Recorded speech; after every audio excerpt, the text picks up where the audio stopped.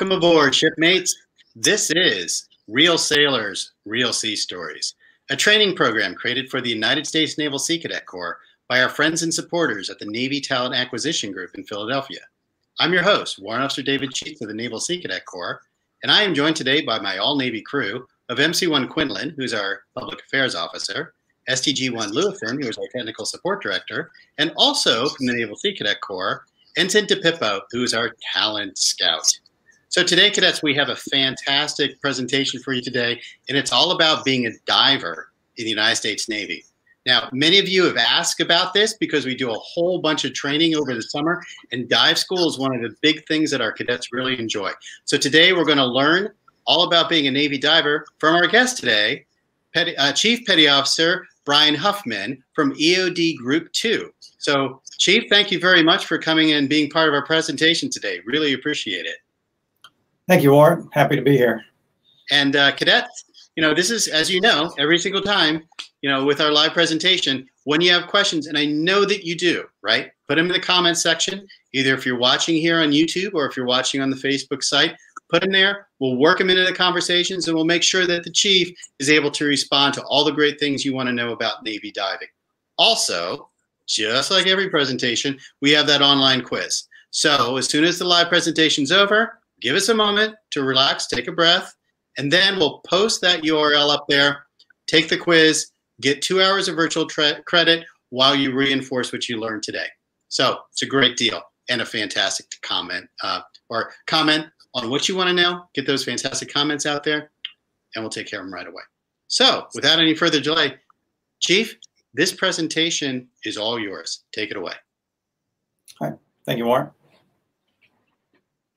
Okay, everybody. So again, I'm Chief Navy Diver Brian Huffman. Like Warren said, I'm assigned to EOD Group 2 here in Norfolk, Virginia. Next slide, please. A little bit about myself. From a small town in North Carolina called Welcome. I've been in the Navy for... Is it really named Welcome? Is that? Yes, sir. There's even a sign that says "Welcome to Welcome" as you enter the town. Okay. Is it anywhere near the water? No, sir. It's about in the middle of the state. If you're familiar with the state, Winston-Salem is probably the closest big city I could point you to. Oh, okay. All right. Fair enough. Thank you. So I've been in the Navy for 17 years.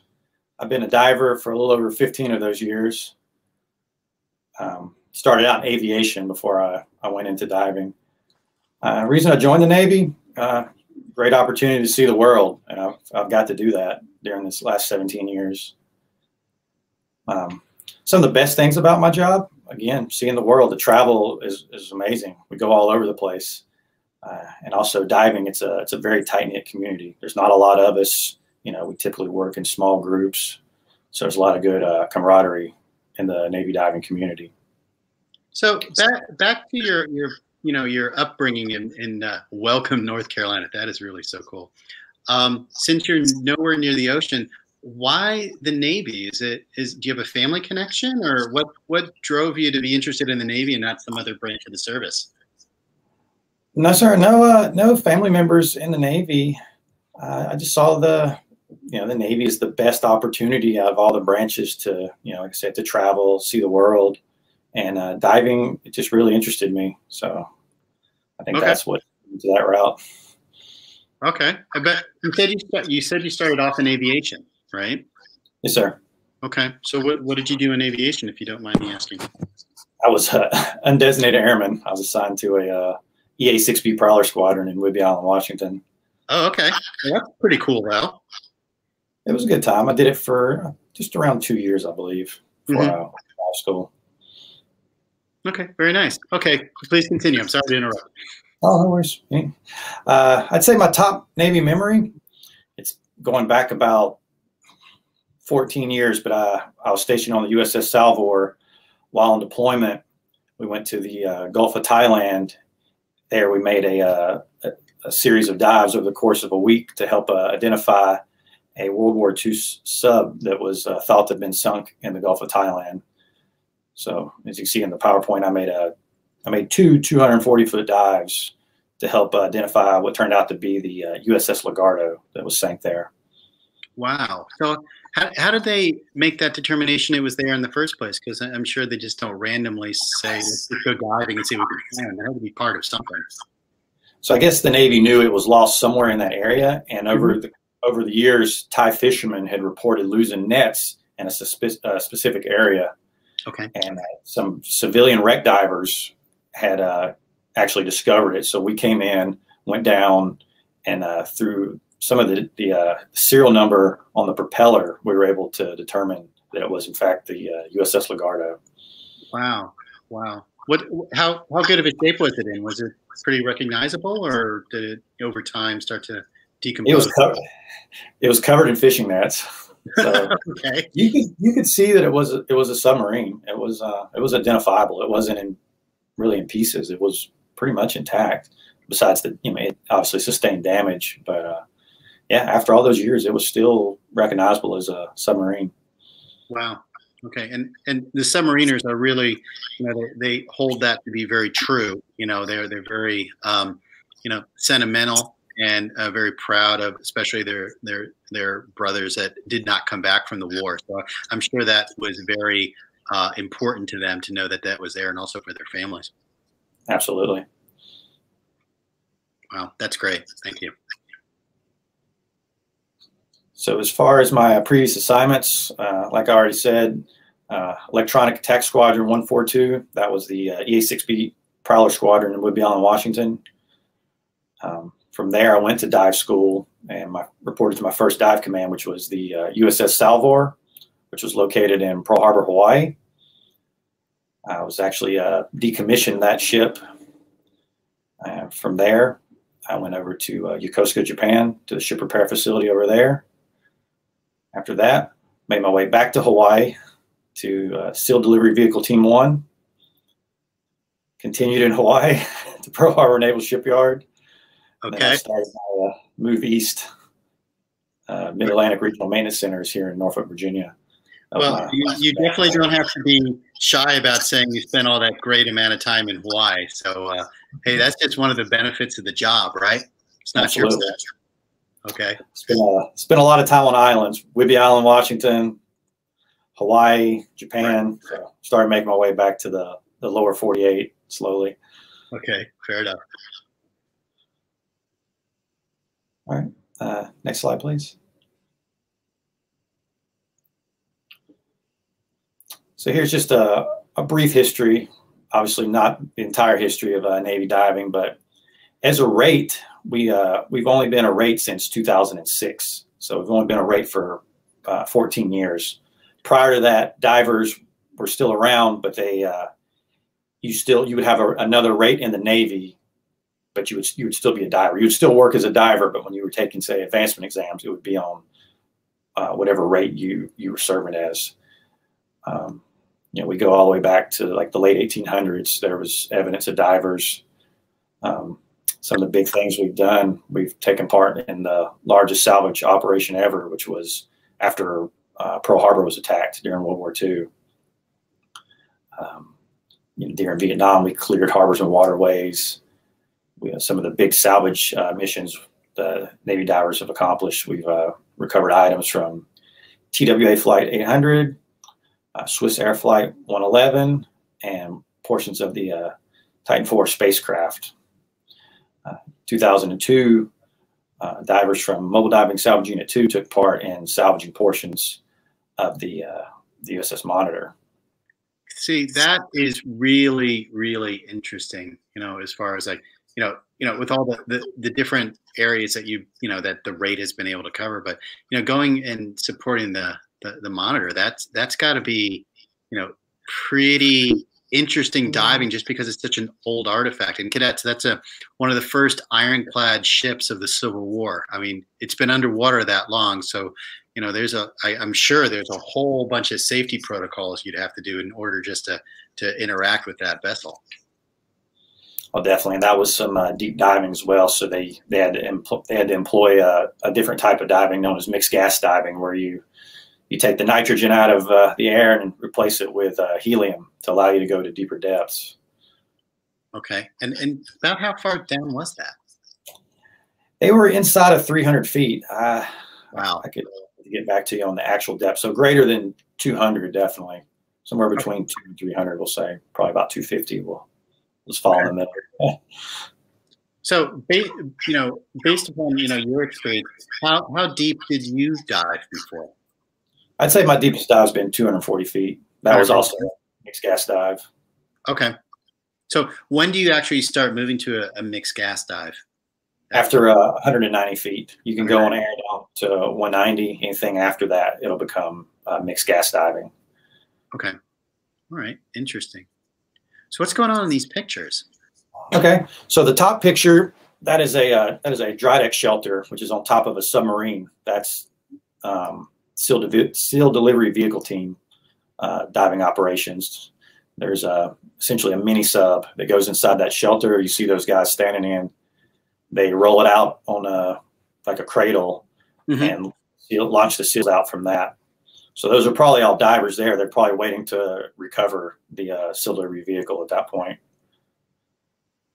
And that adds one of the questions is that in the previous slide you were talking about working with the SEALs and stuff. So if the SEALs are using this equipment, I'm kind of thinking they're divers too. So what's the relationship between a Navy diver doing this type of thing and then say a SEAL supporting it? Are they I guess you're mutually supporting each other through this activity, right?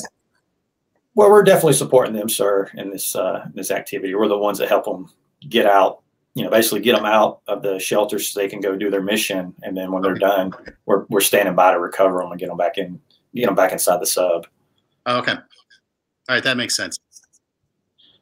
Excellent. So then if you take a look at the bottom left, it's just a diver. He's using he's just doing underwater cutting. Looks like they're removing old anchor chains, probably from an old buoy or something. They're replacing the chains on. So he's also diving. That's surface supply diving there with the helmet. It's called a KM-37. That's on his head. And when I say surface supply diving, that means he has an umbilical, essentially an air hose that goes to the surface to an air system that provides him his breathing air. Okay. All right. Excellent. And then the bottom right, I believe those guys are probably doing training for what they call ATFP diving, anti-terrorism force protection diving. It's a type of diving that EOD and Navy divers do. Essentially, you have a pier, a barge, or a tugboat that's going to touch a USS vessel. Before it can touch, that Navy vessel, divers would go down. They'll, or EOD sweep the pier looking for any kind of hazards, like any kind of underwater ordnance, explosives, mines, whatnot. Same thing with say a tugboat or a barge before those items would touch the vessel. So they do that all over the world. Pretty much anywhere a Navy ship is pulling in that's not a military port, you're gonna see that. When the hospital ships went to LA and to New York City for COVID response, they had to send divers and EOD techs to go sweep those piers as well before those ships could pull in. Really? No kidding. Now, do they do the same thing when, like, for example, I was involved with Fleet Week New York, and they brought a couple of ships up to New York for each one of those locations? Do they do the same thing if it's a public pier? Yes, sir. Really? Okay. I guess it's so clandestine that, those of us who are not in the know don't even notice it's happening. So yeah, you probably notice they're there. That's really cool. So one of our cadets is asking, and this is a good thing. So, you were interested in diving and you moved forward in that pipeline for training. But, when you took your first dive, or was your first dive that you ever did, was it in the Navy or did you do it prior to the Navy? I made a couple of recreational dives when I was deployed to Okinawa, Japan, when I was still in aviation. Right. Maybe I'd say less than 10 dives probably. So I didn't have really I wouldn't say I had any significant experience going into dive school, but previous experience isn't required before you go. And were you hooked at that point in time? You're like, this is so cool. Well, definitely there in Okinawa, water's crystal clear. There's, beautiful reefs and marine life there. Mm-hmm. So to drill into this cadet's question in particular is like, okay, so the first time you did it, were you nervous and scared, and how did you move forward from that, or was it just completely natural to you, like this is just the way it is? I would say it was, again, you're doing your first dives. It's in clear water. There's no current. Good visibility. The water is relatively warm. Right. So I think I was pretty comfortable. If you were somewhere, with all the opposite of what I just said, cold, murky water you're dealing with a sea state, it might have been a different story. Okay, good. All right, perfect introduction. Excellent, thank you. Okay, next slide, please.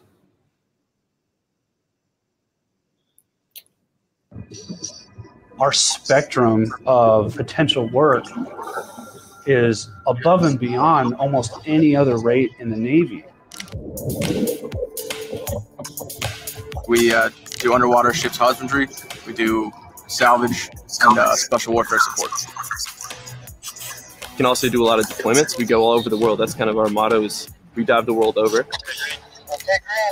Underwater ships husbandry is the repair and maintenance of underwater hulls and hull appendages on Navy ships.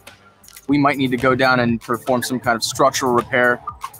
It's a large part of Navy diving. Salvage, that's when we're going to do walking on the bottom, deep diving, the real down and dirty kind of diving that Navy diving is known for. If a plane or a jet were to go down the middle of the ocean, Navy divers have to go get it. We officially verified a sunken U.S. vessel in Indonesia that was a war grave from World War II. U.S. Navy divers responded to the bridge collapse in Minnesota. Navy divers helped with the aftermath of Katrina. Navy divers helped with recovery efforts in the Philippines and Haiti and the Caribbean and South and Central America, all over Asia. I've salvaged a tank. I've done numerous helicopters. I've deployed to places that I didn't even know where they were on the map. And there's guys that do way above anything that I've ever done.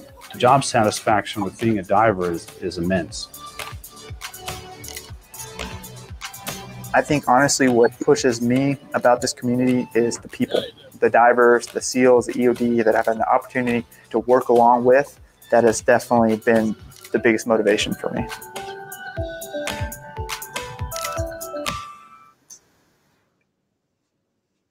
That's pretty great stuff.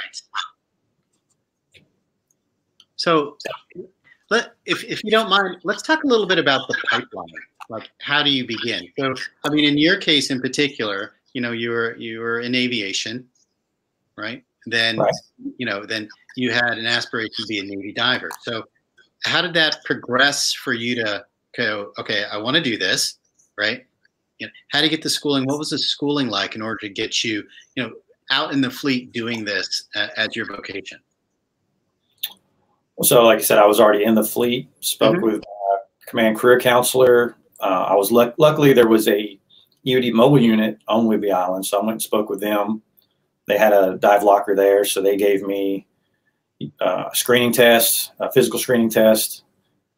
I did a dive physical with their medical department, and ultimately a hyperbaric pressure test.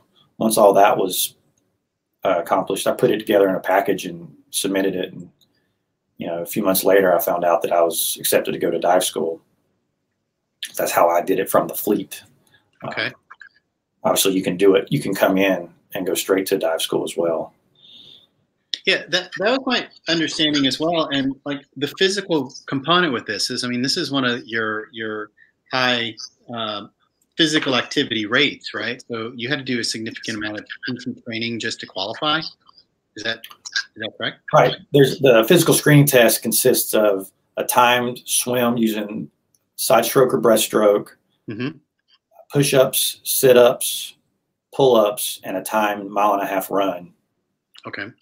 So that's when I say physical screening test. That's part of your requirements to get into dive school, and you'll do it throughout dive school as well. Okay. And then the initial dive school, where is that located? It's in Panama City, Florida. Okay. So then after you passed this and you're accepted into the program, you went directly to Panama City, Florida to start your training in diving. Yes, sir. Okay. So what was day one like? Oh, Dave one. Because I'm sure they treat you so nicely, I'm sure, right? It's a you get an introduction to all the instructors, Right. and then pretty much the first thing you do is that physical screening test. Because Right. if you don't pass that, then you're probably not your training's probably not going to go on from there. Right. After you finish that, it's just a nice long workout. I'll just leave it at that. That's fine. So, you know, you're introduced to everybody. It's nice, relaxing. No, not at all, right? They just grind you in the dirt to see if you can take it, right? Yeah, the first day it'll definitely be a wake-up call for everyone. But you know what? And that's fine, right? Because it starts to, I wouldn't say weed people out, but definitely shows, you know, who's motivated to stay, right? And who can put up with the training, because you only need the best in order to do this, right? Right. I think they're really looking for the motivated. It's not necessarily to weed someone out, but like you said, they're looking for everyone who has the most motivation. Absolutely. So then, you know, with all this training, clearly you have to train continuously, right? So what is your like routine training activities look like right now? Because you've been in for quite a while, right? You know, you've advanced up through that. You're clearly accomplished, but training never ends, right? Right. So for training, you know, it can depend on what kind of command you're at. Mm-hmm. So, for example, if you're at a shipyard doing underwater ship's husbandry training, you're diving every day. So every day you're learning. So there's a job that comes up and you're not familiar with it. You would dive with someone that is, and you basically, you know, you would just learn on the job with a lot of it. Certain jobs, you know, bigger jobs, you know, we may go through some classroom training as a team, going over some procedures to make sure everybody's, you know, on the same page with what we're going to do. If you were at, say, one of our salvage units, they go through perpetual, it seems like, training cycles for, you know, whatever type of diving apparatus they're using. Right. To, you know, they could be doing a salvage project. They could be doing training dives for the anti-terrorism force protection dives I spoke of. Mm-hmm. Anything like that. They'll go through pretty extensive training cycles to accomplish all that. Okay. Same with special support. Right. And in your experience, did you do all of those things, or you just do some of those things, like specialize in particular areas of that? So I've done salvage when I was on the USS Salvor. My spec war support has been SDV Team 1. I did several shipyards, so I've gotten plenty of underwater ship's husbandry training. Okay. Now, sounds like you love it. Okay. So, you know, as far as that goes, I actually never heard that term before until we started having this presentation, right? Underwater ship husbandry. But, you know, so you're involved with doing the underwater welding and all that type of portion as well? Most of the underwater ship's husbandry we do. So, for example, you have a surface ship. We install patches underneath them. We call them cofferdams. It's a way of separating the sea from inside the ship. So if the ship had to replace, let's say, a valve inside for a pump, if they pull that valve off without our cofferdam on it, they're going to flood that space. So we put a patch to prevent that from happening. When I say patch, it could be as simple as a wooden plug hammered into an opening on a discharge, to cofferdams that are as big as your car. It just depends on what size vessel you're working on and what type of system. We can change out propellers and propeller blades underwater on surface ships. We can remove propellers on submarines. There's just a plethora of work you can do on a submarine underneath it and inside of it from underwater. Wow. So it keeps us pretty busy at shipyards. Yeah, thanks. Wow, that's pretty intense. Thank you.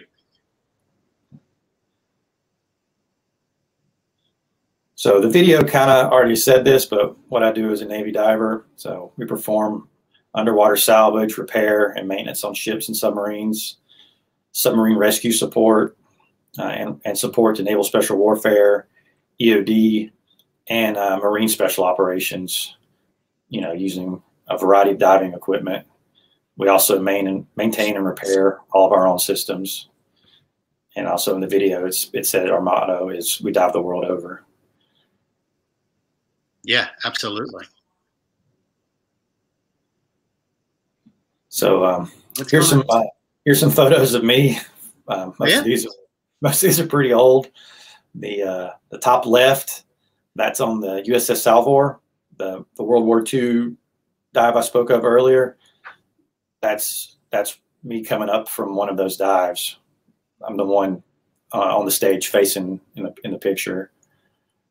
Okay, so they'll take you down in that, and you'll ride that on the way down. You don't have to swim down and swim back up, right? This is me being a non-diver novice. So. Well, you could do both, sir. It's preferable to ride the stage. It just depends on what you're doing. If you're diving off of a barge and you don't have a crane or a davit to put a stage on, you could they'll always throw a line in the water on a weighted, with a weight on the end. Right. And that's what the stage will connect to and ride down. So if there was no stage, or let's say the stage stopped working, you would just hand over hand coming up that, or the guys on the surface could haul you up as well. Okay. It just depends. Not every dive would you have the luxury of that stage, though. Okay. All right. So that's the Cadillac. I got it. So then if you're moving on to the top right, that's the same deployment on the Salvor. We would go basically to all these different countries in Southeast Asia and dive with that country's Navy. And in this picture, we're in Thailand diving with the Royal Thai Navy. So these are Thai Navy divers that they come on board with us, and we'll go out to sea and dive with them so they can get some training. Maybe they don't have the opportunity to dive out at sea as much or use that kind of equipment. So we expose them to that. So I was just helping in the picture. I'm helping someone get dressed for the dive. So how would you compare their training as compared to, say, your training? Because every country, I'm sure, does it differently, right? Right. So do you have an area of like concern when you're going with different navies working there? You don't have to be specific because we're not trying to pick on anybody, but do you know that there's like different standards, and then you have to be aware or compensate or be on the lookout for things like that? Well, we're always aware of their training probably doesn't necessarily meet ours. Depends, with our allies in Europe, the Brits, they're probably right on par with us. But, when you're going to some countries, that's why we're there to, like I said, to expose them to some gear that they might not normally have the opportunity to use. Mm-hmm. So, we always use our gear. So they dive with only our gear. But in all the countries I went to, I felt that they were all pretty confident, to dive with, Singapore, Thailand, Malaysia, Indonesia, Philippines. We went all over the place and dove with them. Okay. All right. That sounds great. Then move to the bottom left. That's it was a career day for the high school on base in Yokosuka, Japan. So I got asked to come and speak about Navy diving, kind of like what I'm doing right now, but with the students at the high school there on base. All right. So what do you have on the table there? It looks like a tank, but what's the rest of the stuff? So I got my hand on what was called a Mark 21. It's the same helmet I got on in the picture above. It's a surface applied helmet. It's there's a newer version of that now. Like I said, this picture is probably 12, 13 years old. Okay. So these kids, so everyone's definitely out of high school by now. Oh yeah. So I had that on the end of the table. I have a communications box. So what I was doing was I was allowing the students to put the helmet on, just see how it felt, how much it weighed on their head, and they could talk to their classmates through that box. Okay. How heavy is that, by the way? It was, man, that one's been a while. It's 20 some odd pounds. I couldn't give you exactly. But in the water, it's fine. Once you put it on, once you get in the water, it's not really noticeable, but okay. Yeah, you can definitely feel it's on your head on the surface, but it's not too bad. Sure. Yeah. If you don't notice there's 20 pounds on your head, you have bigger problems. And then the bottom right, I think that was when I was on the Salvor as well. I couldn't tell you what country we were in during that dive. It was was good visibility. It's about the only thing I can really tell you from the picture. Well, it definitely looks like good visibility, that's for sure. And speaking of visibility, you know, there's a good timely question that one of the cadets are asking, and is, do you have to have good eyesight to be a Navy diver? You do. I think it has to be corrected to a certain site. That's something I could definitely get back to you on, give you the actual requirement. Right. I don't think you can be colorblind. We do use a rebreather that has I think it's in another picture, but there's a light that mounts on their mask, like right here in front of your eye, and it's two lights and it flashes. It's a red and green light, so if you're red and green colorblind, it might be difficult to tell what's going on. Okay. All right. Very nice. Excellent. Thank you. Okay. Next slide, please.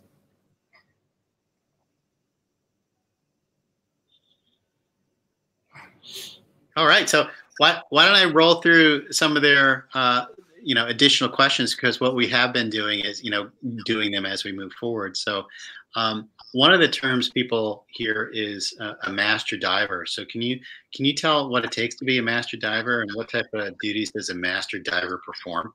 So if that's not a thing, I apologize. It's definitely a thing. Okay. So I'll give you the whole rundown real quick. You have, you go to dive school. Upon successful completion of dive school, you would become a second-class diver. Usually you do 2 tours as a second-class diver, and then you would go back to dive school for additional training. Upon completion of that, you'd be a first-class diver.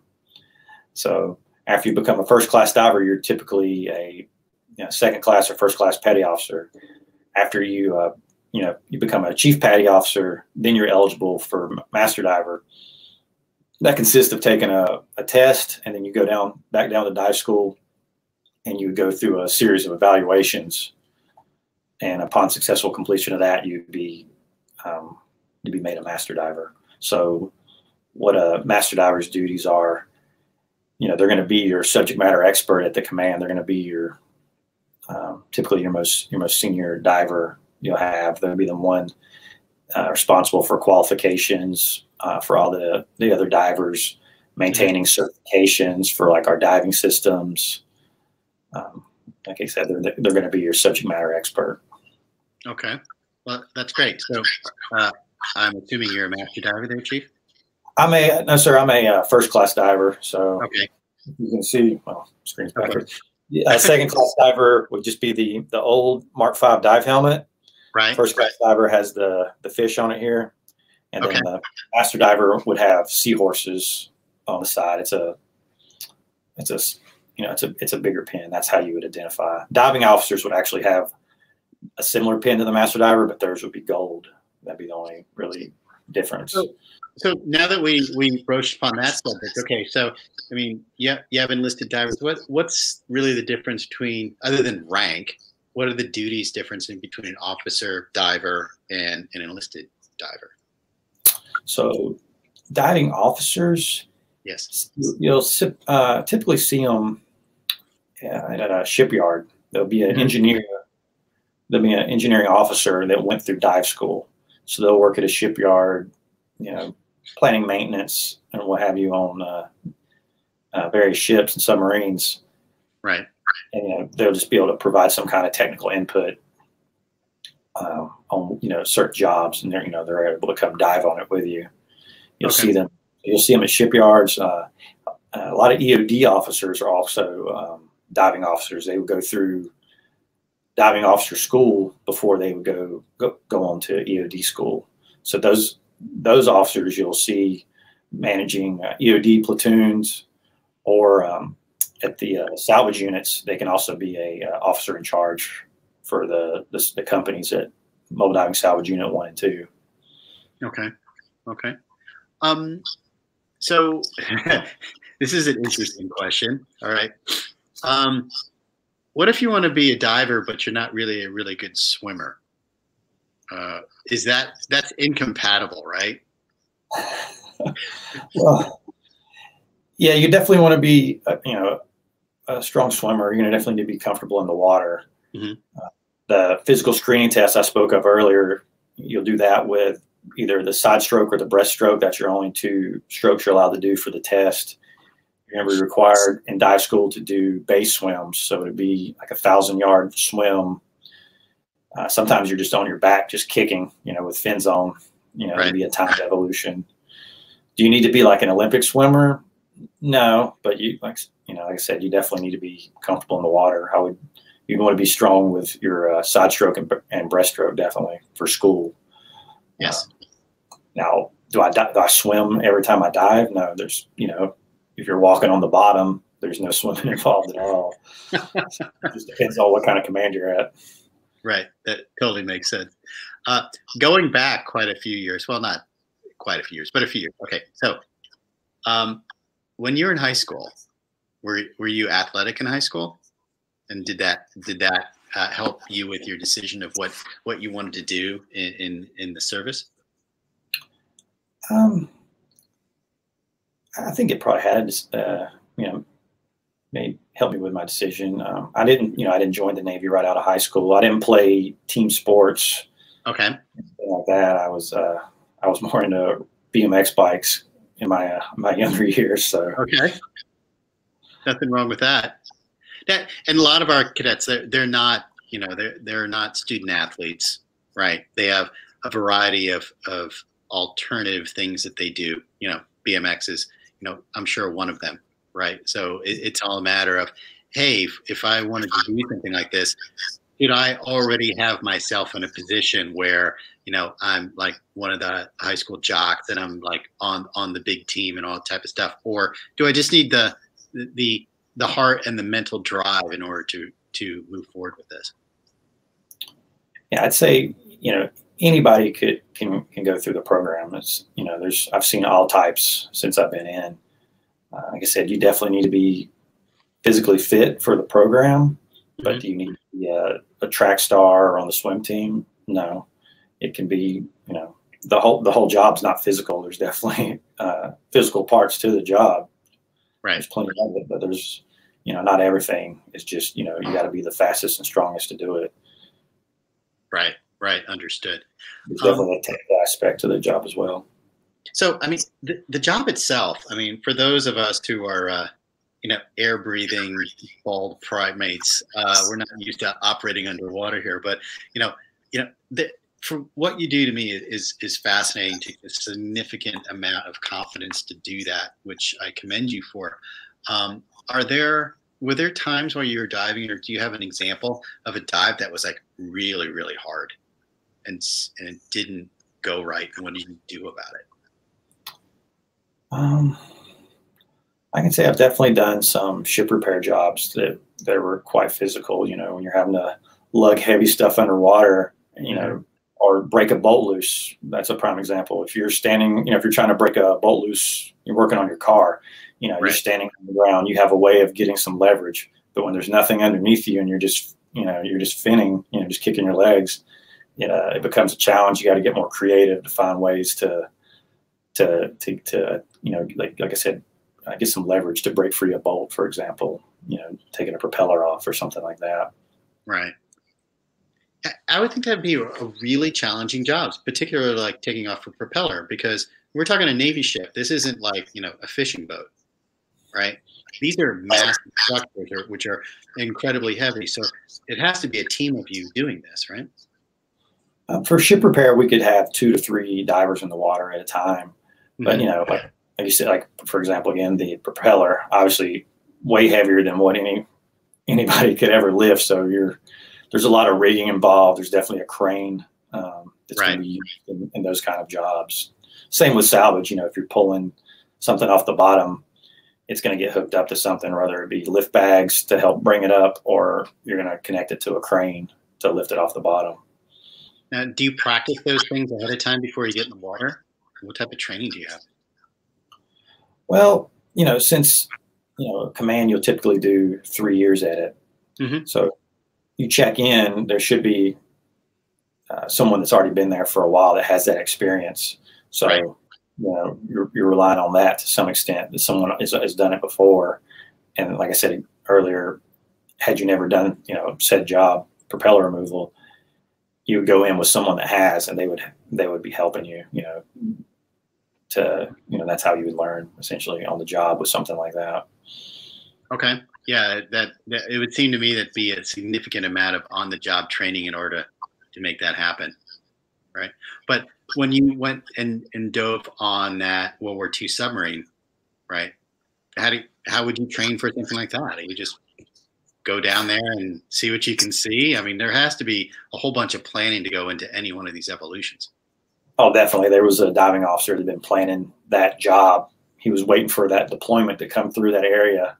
So we could do that job. We brought a mixed gas system from Mobile Diving Salvage Unit 1, along with a couple of divers from that command, and to do that job. So, we had guys on board that had experience with deep dives already. So, that played a part in it as well. Okay. Of all the places you've traveled, do you have a favorite? I'd say Japan's probably one of my favorite places I've been to. Okay. How come? It's just so different. It's another world over there. There's plenty to do. You'll never be short of things to do over there. It's easy to get around. It's a clean, safe country. Great food. Can't beat the food. No, you're right. Oh, that's excellent. So, would you get an opportunity to live in Japan or Hawaii, for example? I did a ton of time in Hawaii. So. And then not only the diving, but just being around on shore and doing everything there. It's just like, it is an amazing good time. Sea cadets, if that expression, join the Navy, see the world, it's pretty true. Now, sometimes seeing the world may be the bottom of a ship doing ship husbandry, but it's part of the world. So it's all cool. So if you had the opportunity to do something different in the Navy, would you, and what would that be? Because have you found the perfect rate? Well, I definitely like what I do. I mean, there's plenty of other good rates out there. I mean, I won't say we're the only good one. I mean, EOD's that's another great rate as well. SEALs are, that's a good one. It's a very tough one, but that's a good one as well. The intelligence community seems very interesting to me. Right. So let's talk a little bit about where you're stationed right now. So EOD Group 2, what do they do? And then how is your rate or position supporting that organization?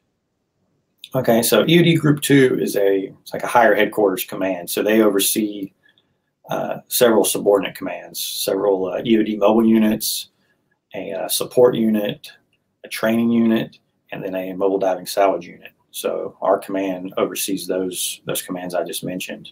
So they're basically, the mission here would be to man, train, and equip those said commands. So anything we can do to support them with training, instructions. We do, as a diver, we go and do inspections on those commands. We'll get an inspection, checking their dive gear, checking their level of knowledge, that kind of thing, that kind of stuff. Like I said, this is the command that would make policy for those subordinate commands. Okay, great. Another question is, you don't seem to have an issue with this, but sometimes our cadets want to know, because they need to keep themselves busy and focused, is how do you motivate yourself every day? How do I motivate myself every day? You didn't know it'd be this personal, huh? But yeah. How do you motivate? Because, clearly this is not one of those rates, especially when you're doing it, that you can take an easy day. So how do you keep yourself motivated? Well, I'd say here, one of the things I do every morning, I try to get up and go work out. Try to make that a routine, get up, beat the traffic, get to work, get a good workout in to get my day going. After a good workout every day, you feel pretty good throughout the rest of the day. That gets you going. So I definitely recommend everyone that's interested in the program to definitely use every opportunity they can for enhancing their physical fitness. All right. So cadets, get up early, right? Get those endorphins going, do that PT test and you'll be fine. Another question is, if and I want to see if I can explain this right, is that you've mentioned a couple, challenges that you've done, but been anything that you've wanted to do either with diving or with your career or something in the Navy that, you know, as far as you worked at it, you failed, it didn't work out? And what did you do about it to keep yourself going? I would say there's been some qualifications in the past that I've liked to have gotten, but just the opportunity wasn't there. Maybe the timing wasn't right. Right. During that time, I just realized, you know, if it was out of my control, there was nothing I could do about it. So I just learned to move on. I mean, there's still opportunities to get some of those qualifications. So it's not, you know, it's not all lost, but. Okay. All right. That sounds great. So another question is, you know, many of our cadets, you know, they're thinking about what's next. What's the next steps in their lives? What are they going to do? And many of them are going to end up in the Navy. So what was your experience with recruit training? Like, were you prepared? Did you know what you were doing? Was it just overwhelming? What was it like for you? That was a while back, but I know, right? Isn't that burned into your memory? No? I didn't have any family members that were in the Navy, so I didn't really have anybody giving me any good gouge on what to expect. Mm-hmm. So it was definitely different for me. Yeah. Right. But you know, all in all, I wouldn't say it was bad. It was, you know, definitely a learning experience for sure. You are so kind. That's fantastic.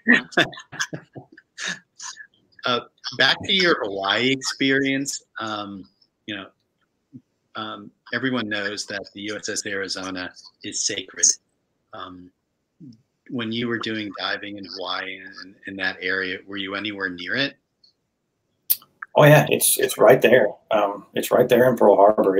You can see it every day. I'd say that was one of the things I wish I would have gotten to do while I was there, was make a dive on it. Right. But, you know, like I said, it just never lined up. Some guys have gotten that opportunity. Some guys have re-enlisted underwater on the Arizona. I've definitely been there and visited in person, but as far as being underneath it, I never got to do that. But yeah, it's right there in Pearl Harbor. See it every day. Yeah, it you know, I was stationed out there as well, and no, I understand, and it's still leaking oil after all this time. So, okay, great. When you're in high school, now, again, we're trying to relate to the cadets, right? So I'm bringing you back to recruit training. I'm bringing you back to high school. Sorry about this, Chief, but this is, you know, we're going way back. Well, not way back. For me, it's way back. For you, not so far. So in high school, you know, were you, you know, very studious? Did you get good grades? Did you push yourself there, or was, you know, you're joining the Navy kind of like reboot phase 2 of your life? I think the reboot phase 2 would be that would definitely be me. I wouldn't say I wasn't a valedictorian or anything like that. Right. Yeah. So yeah, the Navy I would say was a good reboot for me. Okay. And there's nothing wrong with that. I mean, cadets, a lot of people do that. As my daughter, who said, okay, I'm off to college, so it's time for me to reinvent myself. You know, you can start over again. It's no big deal. Your past does not dictate your future. That's fine.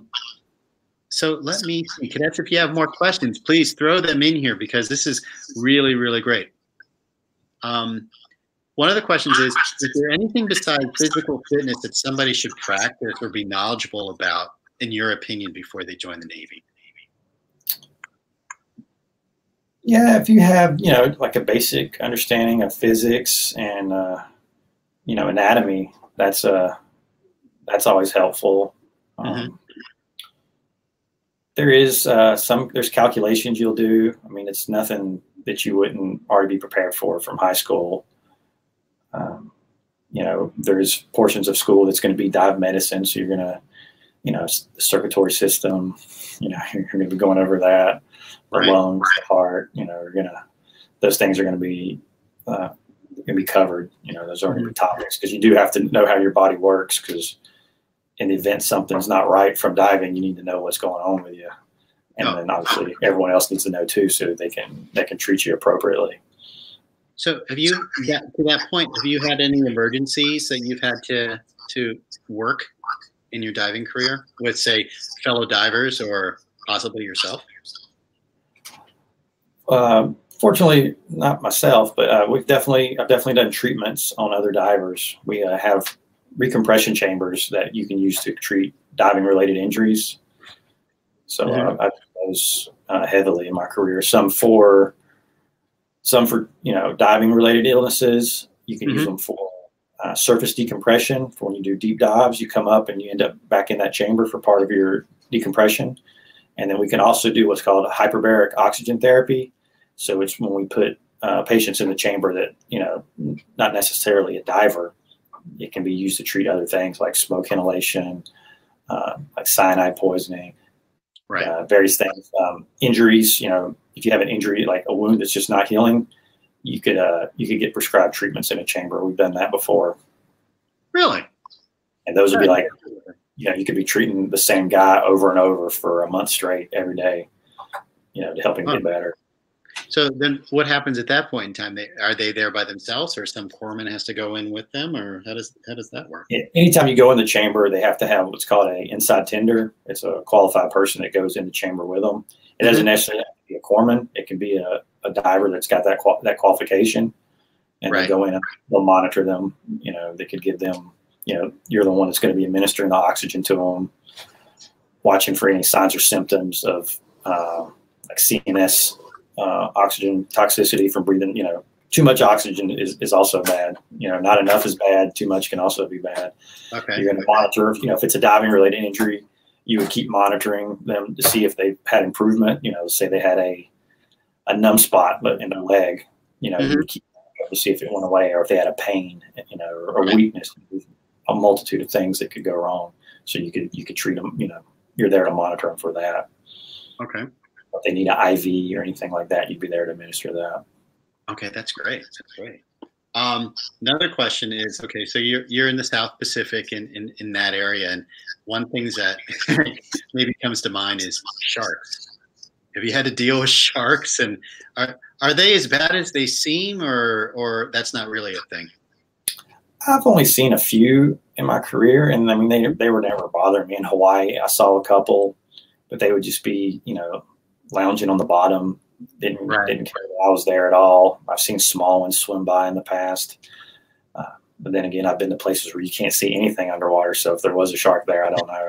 Maybe there was a big one. I didn't see it. It's better. So what if you've run into any of that? Do you have that initial reaction like whoa, or you just got ice water in your veins and nothing bothers you?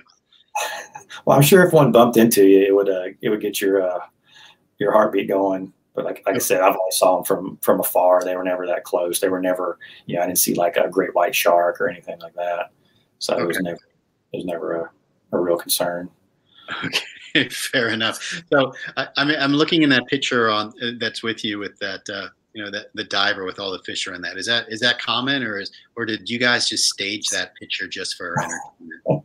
I'm not even sure where that picture's from. I found that like in stock photos, but okay. I'm assuming they're probably in Hawaii or somewhere in the Pacific. I mean, the water's so clear, and to see that amount of marine life, I've never seen that much around me. Okay. It looks like they're in an aquarium almost, but. All right. So they're just as happy not to be around you as you are happy for them not to be around you, probably. Right. Okay. So okay. So I have a question here. Clearly somebody who knows something about diving. All right. So have you ever dived with a Mark V copper helmet? Is that a thing? No, it's the opportunity's there. It's just, I think at dive school, they've done it in the past. There's definitely places you can go and pay to do it. What they're talking about is the same helmet I was talking about on my uniform, the old, your World War II era dive helmet. I mean, the Navy used this from World War II up into the 80s, actually. Right. Okay. We have them at our command. Like we have one, but it's just a static display. It doesn't work anymore. So you make the newbies polish it, and that's about it, right? Yeah. So we just have the helmet. Some commands have they have the suit and everything set up for display. I've put it on before, but I've never had the opportunity to dive it. Okay. Would it work? I mean, it seems like the new equipment is probably far superior to any of the previous generations. it's definitely lighter than the Mark V, what we have now. I'm sure it's possible with the right adapters to mate up to our air systems. It's there, but it's just, I don't think there's not a need for it. It would only really be it was more or less be for fun. So I'm not saying you could never do it. No, there's opportunities. I've had friends that have dove it. Like I said, they dove it at dive school. Right. And at some point, something was going on there that they had them, and they were able to do it just in a pool. Like I said, you can pay and go dive in certain places in them. But no, I've never had that opportunity. Okay. I was glad that the opportunity came up. All right. So sorry, person who asked that question. I'll leave that anonymous, but sorry, it didn't work out this way. So if you have, it appears that you are in a unique club. So that's fantastic. So Chief, I want to really thank you for being part of our presentation today. The insight that you've given into the Navy diving program and your career, I think, has been very enlightening. I did get a really good sense of what you're doing based upon our discussion. All the underwater repair and salvaging and all that stuff. It's pretty impressive. It's something I didn't really grasp because my background's aviation, but for what you folks are doing, it's absolutely vital. So thank you very much. I really appreciate it. Thank you, sir. Thanks for having me. So we like to end our program with the cadets' most favorite question. Okay. So this is their most favorite question. And I want you to think about it. Okay. And then give us the best answer you can come up with at this moment. All right. So it's not that you're a diver. You can handle these types of stresses and pressures, but we'll see where it goes. So here's their one question. All right. So if you were to describe the Navy in just one word, what would that word be and why? One word. I'll stall while you're thinking. Thank you. Not as easy as you think, right? But just one word. Well, unique comes to mind. We do stuff that only we do. You can dive in the civilian world. There's commercial divers. There's recreational divers. Those people will never dive out of a moving submarine. Those divers will never probably, dive underneath a submarine, to repair it. Right. So there's that aspect. Definitely unique. Right. The average person is not going to travel around the world. They're not going to, like I said, living in Japan, that's not an opportunity that everybody could get. So there's a unique opportunity to go do that, live in Hawaii. Again, it's not something that everyone gets to do. So no, very true. I'd say unique would be one word I'd use to describe it. You are the first person that used that word unique, and I think you chose a real good one. So congratulations. So Thank you. Would you do it over again? If you had to start from zero and said, okay, hey, do you want to join the Navy? Would you go, yeah, I'll do this all over again? I would. Yeah. It sounds like you've had so far a great adventure, and I really do wish you a whole lot of success in your continued career. Again, fantastic stuff. And on behalf of all the Sea Cadets, I really appreciate you taking time to, discuss your background, your history, and give us a sense of what you do. So greatly appreciate it. Well, you're welcome, sir. Like I said, thanks for having me. You're quite welcome. So cadets, just to wrap this up, if you have additional questions for you who are watching the recorded sessions, write them in the comments section, and we'll make sure that Chief has the opportunity to take a look at it and get back to you. We do that quite frequently. So just because you're not watching live doesn't mean you can't get your questions answered. Speaking of questions, what about the quiz? The quiz URL will be posted in a few moments. So give us a few moments to decompress, and we'll get that up there. Take the quiz, reinforce what you learned today, and get that 2 hours of virtual bureau credit. It's good stuff. So on behalf of myself, Ensign DePippo, MC1 Quinlan, STG1 Lewison, I'm Warrant Officer David Sheets. Thank you very much for attending our session today, and we will see you next time for another episode of Real Sailors, Real Sea Stories. Take care, everybody. Have a good evening.